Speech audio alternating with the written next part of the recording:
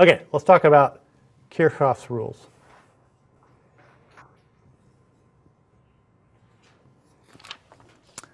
Kirchoff's rules are the following. The first is called the Junction rule,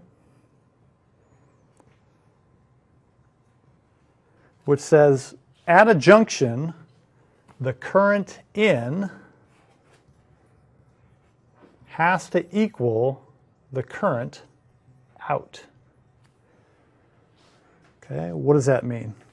That means if I have a wire and it suddenly splits into two wires, whatever current is coming in here, let's say it's 10 amps, it has to go somewhere out of the junction.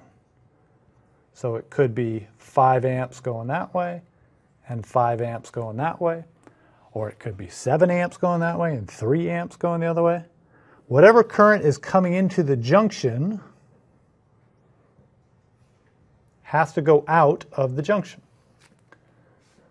Namely, charge doesn't build up there, charge isn't depleted from there. There's no net buildup of charge, and so any charge coming in has to go out, which means the currents have to match up. How does that work when we're dealing with a circuit? Well, let's go back to our parallel circuit for a second. Let's say we have a battery, and now we're going to split into two different paths, R1 and R2.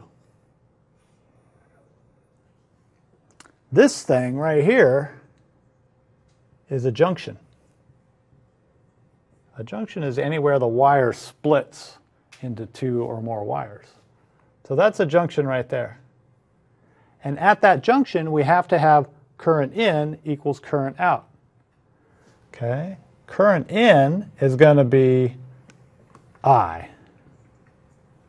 Current out is whatever goes in that one plus whatever goes in that one. So we'll call it I going in, I1 to the left, I2 to the right. So I equals I1 plus I2. But we know what I is. I is the same as voltage over equivalent resistance of the whole thing, which is R parallel. Because that circuit we can draw like this.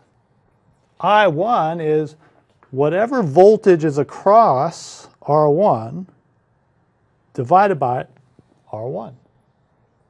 But it's the same voltage, right? This is a wire all the way to the top of R1. And so that wire is an equipotential, and so the voltage across R1 is the battery voltage.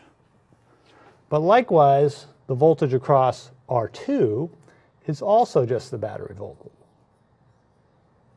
Okay? And so this is what we were talking about earlier. We can cross out all the V's, they're all the same, and we get the parallel series, or the parallel resistor rule, which says 1 over Rp equals 1 over R1 plus 1 over R2.